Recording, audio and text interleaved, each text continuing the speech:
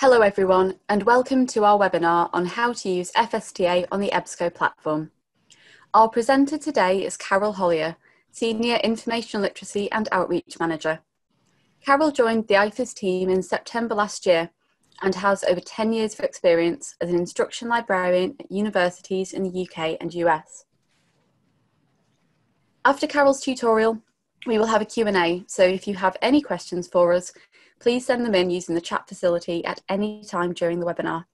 My name is Rihanna Gamble and I will be on hand on live chat throughout. Now, Carol, over to you.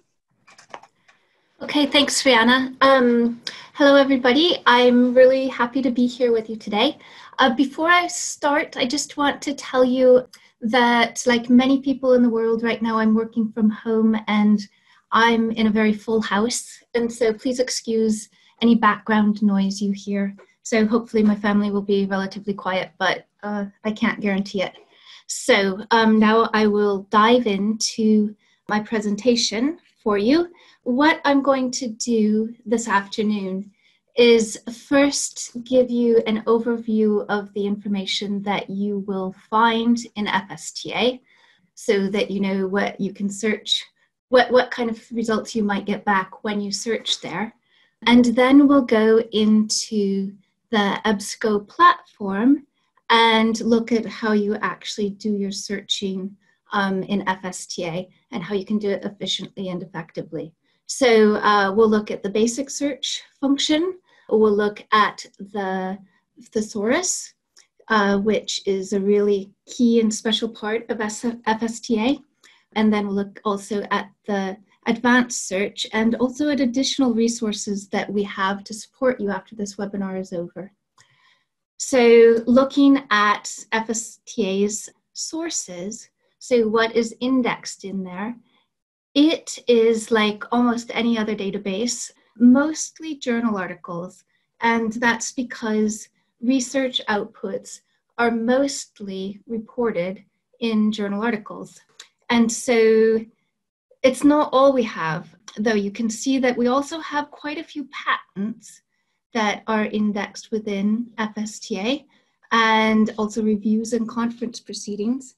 And one reason that we include the patents is because it's a way for you to get a view of information research that's being done not at universities necessarily, but maybe in industry, where it's something where people don't want to share all of their industry secrets, but yet when they have the result, they patent it so that you can get a view into the research that they're doing that way.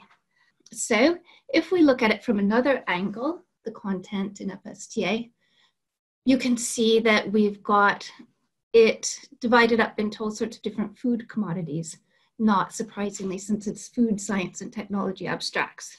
So we have a lot of fruit, vegetable, and nuts content, a lot of alcoholic and non-alcoholic beverages content. But if you look at this slide, you can see we really run the whole spectrum of kinds of food out there, including pet foods. So not just stuff for human consumption. So now, if we look at it in terms of sciences, we have both pure and applied sciences. So there are things to do with nutrition and health. So quite a lot of focus on food research has to do with how it affects human bodies or pet bodies. But we also look at things about food processing, the analytical techniques, the all-important sustainability, packaging, issues of food fraud and authenticity, and then also getting into the more of the pure sciences, things around food chemistry, genetics, and biotechnology and nanotechnology. So there's really all sorts of different levels at which the food science is explored, and also the science of health and nutrition. So if we want to look at it from yet another angle, you can see how very multidisciplinary the database is. So there's information about the psychology around food, but also engineering and chemical engineering. There's a lot about agricultural sciences in as far as it affects this food that we eat. water sciences, nutrition, etc. So how do we get all this content and coverage into the database? Well, we have a team of expert scientists that is our editorial team. And that's what makes FSTA trusted by academics and scientists and industry around the world.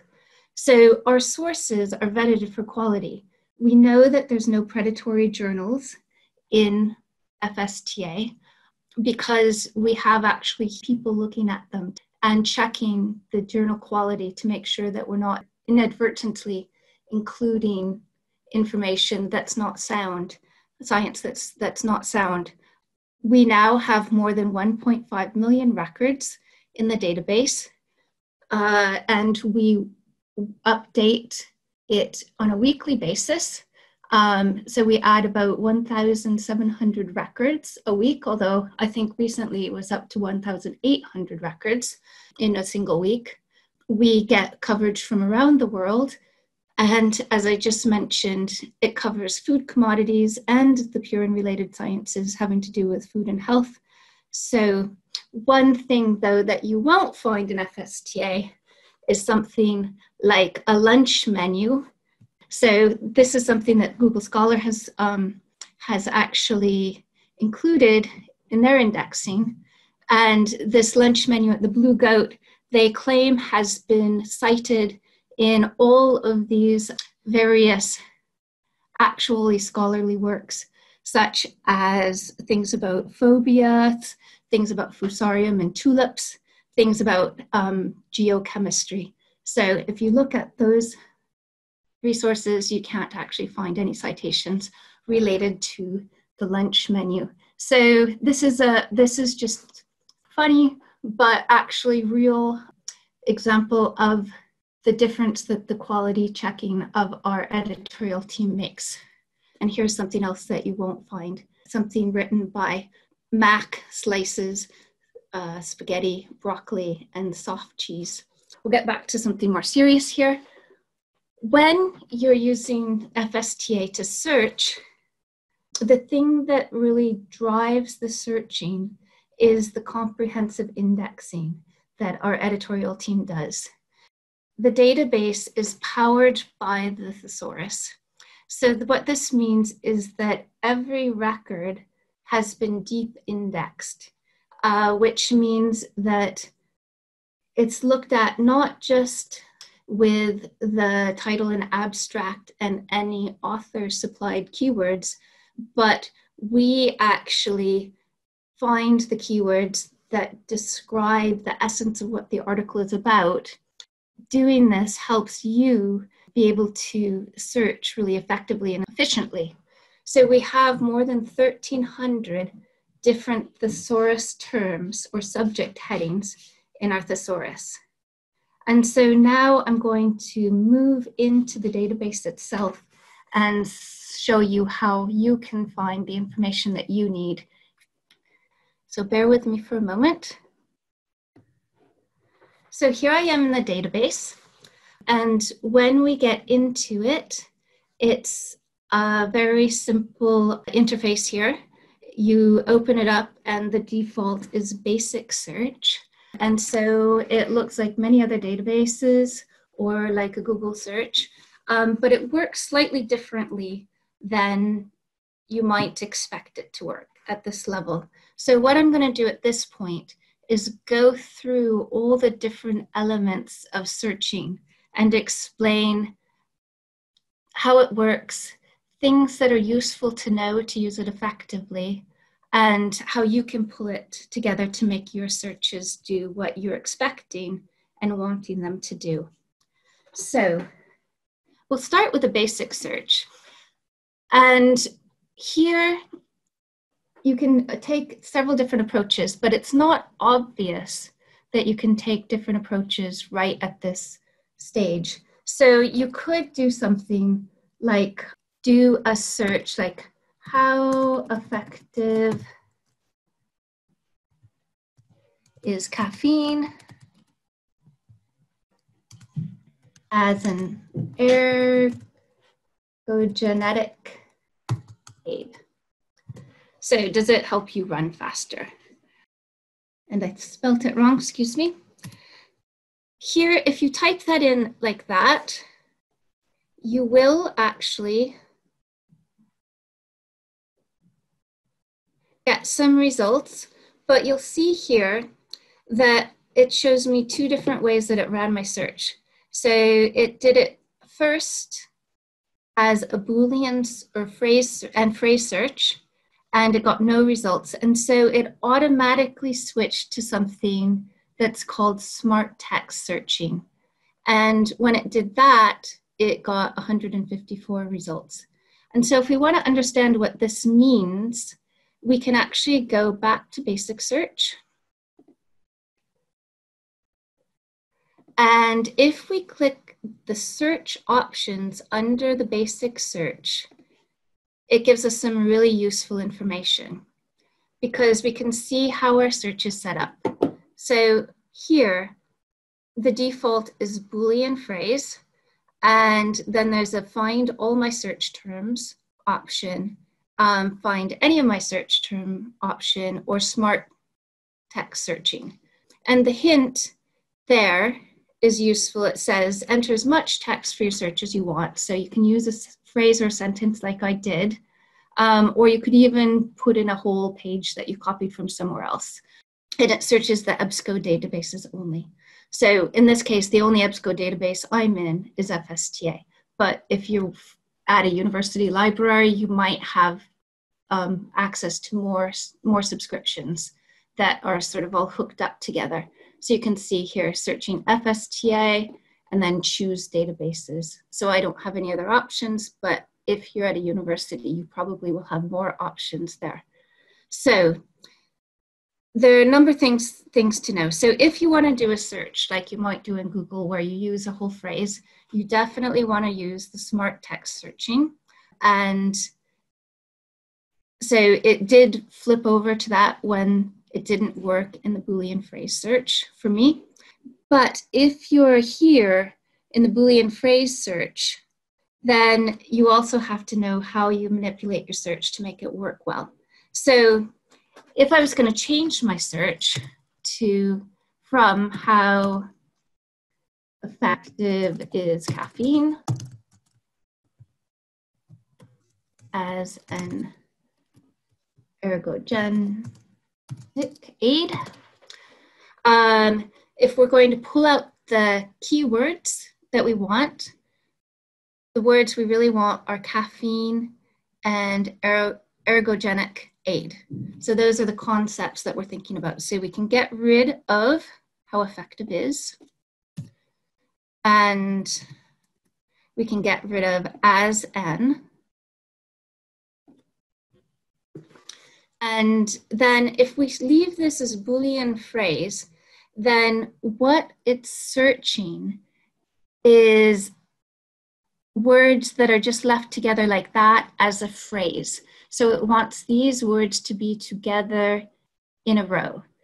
So, and that's not necessarily what I want, because caffeine doesn't necessarily need to be right against my other concepts. So I've got two different concepts here. I've got the caffeine concept and I've got the ergogenic aid. So if I searched it just as is with the Boolean phrase,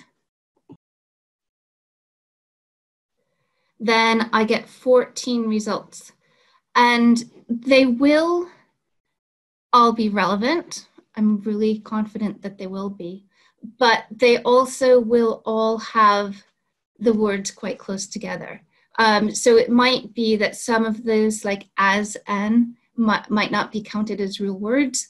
But if we change this and add in a Boolean and, so we say caffeine can be disconnected from the other concept aid, then we'll actually get more results. We'll get 22 results in all. So this means that our concepts can be in different fields within the record, and they don't have to be next to each other. and we can see where they are when we open them up. Although in this first one, oh, here it is. So here's ergogenic aid.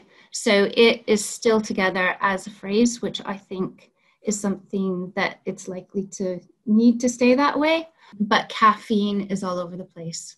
So, and it's not right next to the ergogenic aid anywhere. So, but if we want to make this a little bit more broad, it might be that some people use not aid in the singular, but use ergogenic aids with an S at the end, so plural.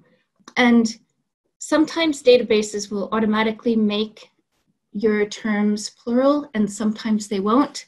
So when we're using the Boolean and the phrase option here, it doesn't automatically make what we've typed plural. It's just searching for exactly what we have typed. So a way that I can broaden my search a little bit is add an asterisk after the D for aid. And what this does is it is instructing the database to find any results that have ergogenic aid, or any that have ergogenic aids, or if there were any that might have ergogenic aiding. Seems unlikely, but you never know. It would also pick those up. So if I hit search again with that modified, then you can see that added on 11 results. So that tells me, my guess is that they're all plurals. And so they're probably still all really relevant to what I'm looking for. So these are things that you can use to make sure that you're finding results that are actually really useful to you, and using the database in the way that you want, that you think you're using it. So I'm just going to copy this and go basic search again and search options again. If we change this to find all my search terms, then I don't need to put the and in there, and I can hit search, and I get the 33 results. But I think that it's not necessarily intuitive to people that the basic search default will require the and in there, because I think a lot of times, because of us using Google, where it will put an and in there whether or not we type it, that we think that other things are going to do it for us as well. So you can do it any way you want to, but it's really helpful to be aware of why your numbers or your results are turning out that way, and knowing how to use the different options. So if we go once again to basic search and to search options, then you can see we also have some options here. So some institutions will have your interface set up so that this is always ticked automatically. And this is mostly sort of targeted, I think, at undergraduate students, so that they'll only find peer-reviewed journal results, so that their instructors will know that they're using presumably a little bit higher quality results than if they're getting into trade magazines and things like that. And so the way you'll know whether or not this has been ticked, or if you're only getting things that are linked to full text ticked, is when you run your search. So I'll just do caffeine this time. So you run your search and go down a little bit, and there's always next to your results an indication of what limits were on your search. So it might be that even without you having ticked anything, this scholarly peer-reviewed journals will be turning up, or this linked full text will be turning up, so that you'd only get the results where those are present in the record. So you can, if you don't want to, if you're trying to do a broader search, which you may well be doing, then make sure that you eliminate those. You can also go into your preferences here and set it so that you don't have those on. But I think you have to check it every time to make sure that it's still the way you want to. So that's something else that you should really be aware of when you're searching. So if we go once again into basic search and search options, you can see here we've got some options of apply related words. What that means, it's really very handy. It'll do a lot of work for you for taking into account variations in spelling. So for instance, if you are searching for something about color, then color, if you're in the US, would be spelled C-O-L-O-R. But if you're in the UK, it would be spelled C-O-L-O-U-R. And so it will find variations in spelling and just include them in your searches for you.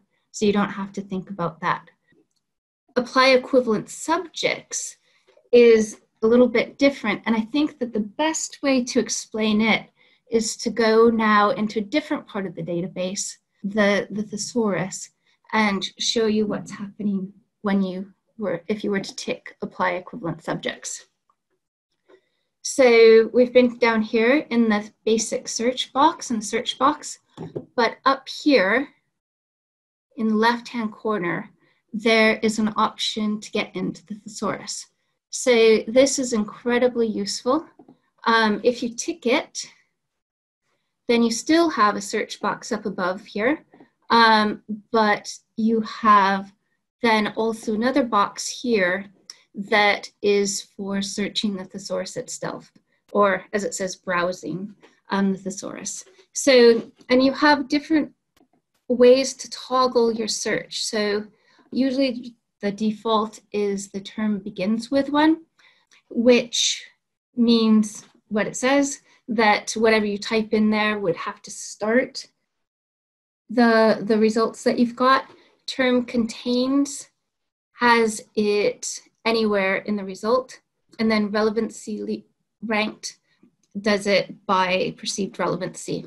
So I think that the most useful way to search is generally term contains, because sometimes you'll get surprised, you won't anticipate where your term might be within the thesaurus term. So I'm going to do a quick search. So let's search for yogurt. And I'm spelling it the American way. So Y-O-G-U-R-T. And I'm going to browse for it. And there it is right on the top. It tells me yogurt, use yogurt, and that's spelt the British way, so with an H in there. And that's because FSTA is based in the UK, and so we tend to use the British spellings as our official terms. But we haven't forgotten about the variations in spelling at all. So you can see that there's all these different options that have yogurt. So there's soy yogurt, and goes on to more pages, goat yogurt, ewe yogurt, buffalo yogurt, etc. But I want to go back to my term yogurt. You can see that yogurt, that's the official term, is actually a link. So if I click on that and then click on it again, then I get to see the term in its context in the thesaurus. So in its context means within its tree. So the thesaurus starts with the broadest concept. So things like food is a very top level term. And then it will divide into like animal foods and plant foods and go down and get more and more specific in different levels. So here we are somewhere in the middle of a tree with yogurt, but we can see the broader term for yogurt. The next step up on the tree is fermented milk, and narrower or more specific terms for yogurt are various kinds of yogurt here, or yogurt beverages. Now you'll see over here, there's a box that says quite dramatically explode. And what that means is if we were to tick explode, then and add it to a search, we would be asking the database to search both the term, so you can see it's ticked right next to yogurt, and also all the narrower terms. So not the broader terms, but all the narrower terms would be included in our search. So added automatically to it. So I'll show you. So I just hit add. You can see here it says, it gives us an option, but the default is or, which is what we want it to be. And it's added yogurt, but also buffalo yogurt, ewe yogurt, flavored yogurt, etc. to our search. So I'm actually gonna clear that out, but I wanna show you that down here, there's the used for information. So we went into the thesaurus with yogurt. There's also, it turns out, another way that people spell yogurt. Any records that have been produced in a place where they'd spell yogurt this way or produced in a place where they spell yogurt this way have been gathered up together under the subject heading yogurt here with British spelling. And so remembering back in basic search, if we went and ticked in the search options, apply equivalent subjects, and did our search for yogurt here,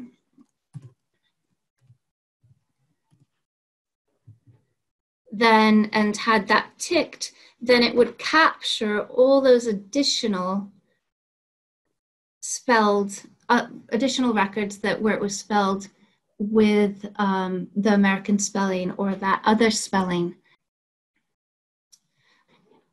We get the results there. So I'm going to clear out my results. So I've got a big history of results, and I'm going to delete them. But before I do, you can see that I've got my expanders. So I've applied equivalent subjects, and it's telling me which search mode I'm in, the Boolean phrase search. Since it's just one word, it doesn't matter.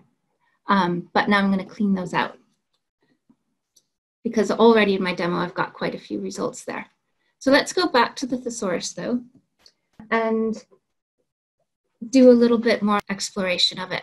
So I've got to give you a sense. So if we did fatty acid, now you might notice that here I actually truncated my term again, like I did aid in that first search that I demonstrated. And that is something that can be quite helpful in the thesaurus, because sometimes the terms won't be what you expect them to be. And I've found in my experience that you get more options when you use the truncation. So if I actually change to a different one, dairy, and instead of writing out dairy, I do truncated dare and hit browse, then actually some of these options have dairies in them. And if I had just done dairy with a Y, I would have quite a fewer options. Now you might wonder, why did I get dairies? And the reason is because it is one of the used for terms again.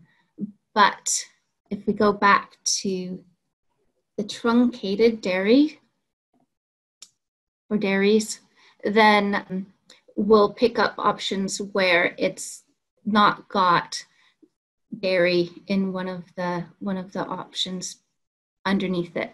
So dairies waste, we've got dairies wastes, dairies effluents. And there's a tendency for the subject terms to be plural. It's not always the case, but it often is, but you don't have to worry about it if you use that truncation. So if we wanted to search one of these, then again, we can either just search it like this. I'm not exploding in this case. And you can see if I open up the top record, where these terms fall. So here, they're called keywords. It's this list. So these are the terms that have been assigned to really capture what this article is about. And again, even if the article itself never used the phrase dairy wastes, but it's about dairy wastes, then it would still be identified and pulled together so that it would help you as a searcher find it. And so that gives you a sense, I think, of how the thesaurus works. If we go back to it again and go to my fatty acid example again, then if we go into one of these, so I'm going to go to PUFA or PUFA, I'm not sure which way people usually talk about it.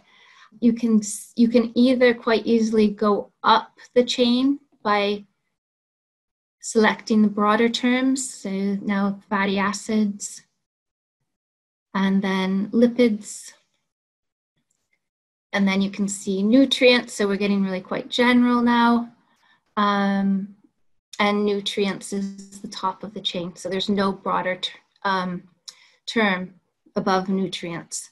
There's sometimes historical notes, so they can tell you that until 1992, the term that was used was nutrition instead of nutrients, which can help you if you're doing a really specific search, make sure that you capture the right subject terms. You can also go way down. So as I said before, every time there's a box here to explode, that tells you that there is something underneath it. So there's narrower terms. So vitamins, then you can imagine there's a lot of different narrower terms under vitamins. So under vitamin E, then we can get into the status, and then even deficiency, but we can tell deficiency is the bottom of that chain. So one thing that you need to know with using this database is that if you want to explode something, so if we go up one level, say I have micronutrients and I want to explode that, oops.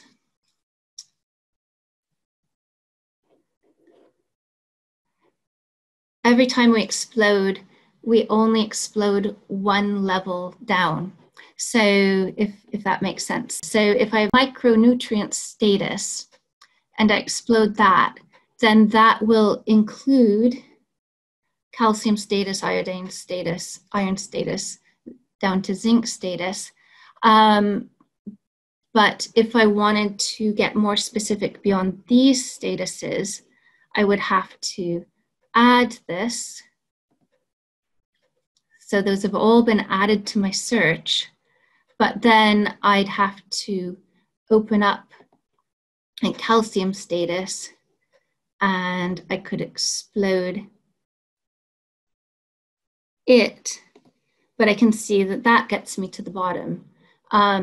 So really depending, and I can add that then to my search string here, really depending on what I need out of the search depends on how many terms you are going to want to include. So one thing that's really valuable about using the thesaurus, though, is sometimes you want to use it actually in a search. So go ahead and search these, and then you can have that intersect with another search that you've done, or sometimes you use it to really think about other terms that will be useful for you to use in building a search that's a keyword or a free text search, but you've made sure that you've used appropriate words by looking into the thesaurus. So let's actually do an example with that. So I'm going to say that I want to do a search that is looking for information about how what sheep eat affects the fatty acids in their milk, which then affects the sensory properties and qualities of the cheese that's made out of that milk. So this is a search that will have a number of different concepts. So one concept is the feed or the diet of the sheep. Another is the cheese on the other end. Another thing that's quite important is the fact that it's sheep, so it's not some other kind of animal. And then there's also the specific thing that we're looking at, which is fatty acids. So we can use the thesaurus to get a sense of what we want to be, what kind of terms we want to build our search with. So if we go into here and think about feed, so what are they eating? I'm going to truncate this with term contains. And it gives me feeding, feeds. I think really what I want is feeds. So I'm going to open it up to look at it to make sure that seems like what it is. And I can see, yeah, it includes, as narrowing terms, pastures, silage, fattening, etc. So yes, that is the sense in which I want my term. And I'm happy enough to include all of those. So I'm going to add that to my search and search it. And I'll see that it has been added as search 3. So I'm actually, in order to keep my searching clean, I'm going to get rid of these earlier 2 that I've done because I'm not using them to build this current search. So now that's become search 1. I can go back to the thesaurus. And so another thing that I'm thinking about is the cheese. So I'm just going to look at cheese. I can again truncate it.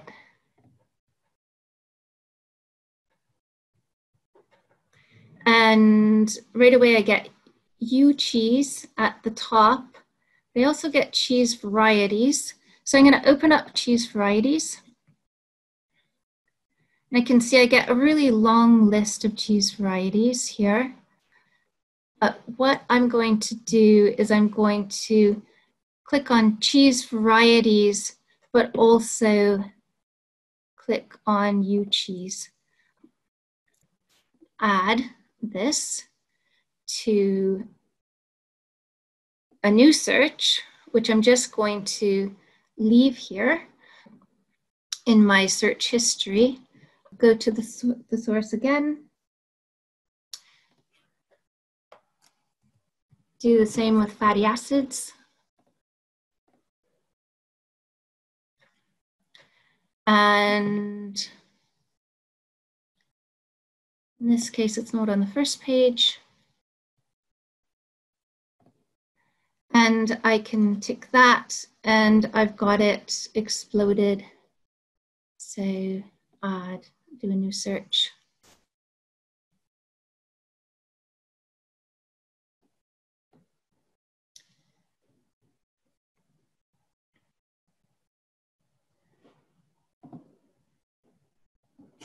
And so now I've got 3 of my terms. And so I'm going to start by searching those. So I'm going to go to my search history, combining those. because I've got the feed, I've got the cheese variety, and the fatty acids. The problem with this is I've got all sorts of cheese varieties besides ewe cheese. So actually that's not going to work very well. I've got to add in something about sheep. So in this case, I'm just going to do it as my own phrase. So sheep or ewe.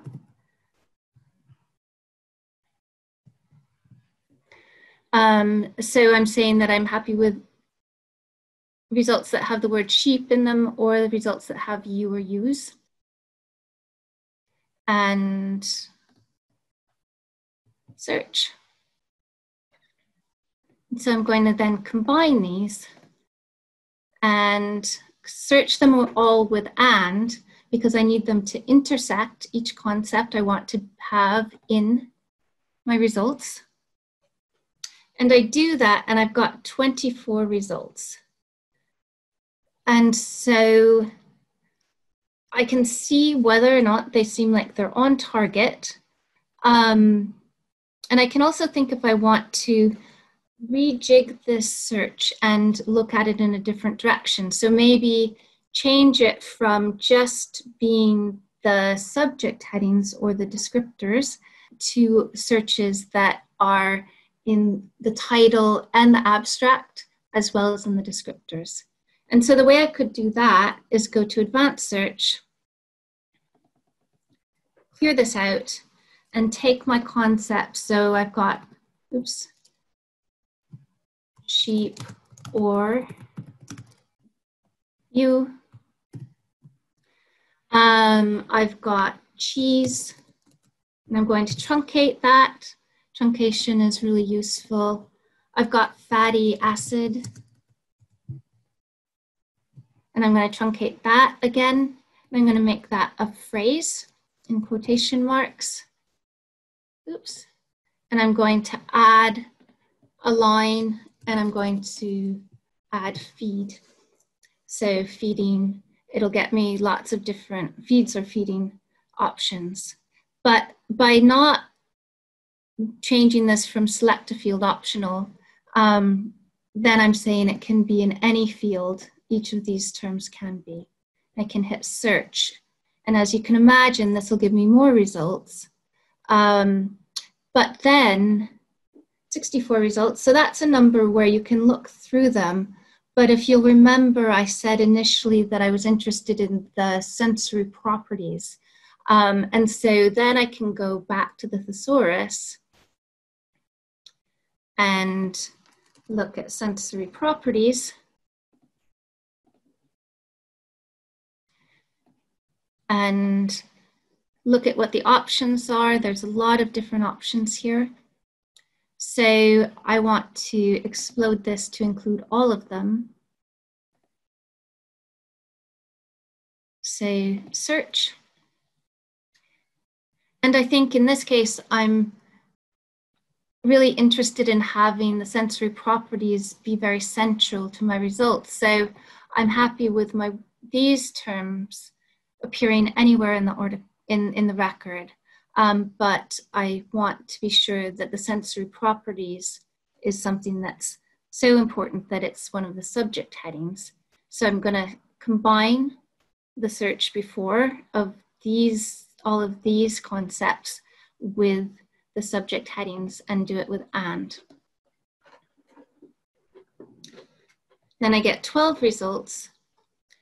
And if we look at them really briefly, then you can see that they're very much on target for what we're trying to find.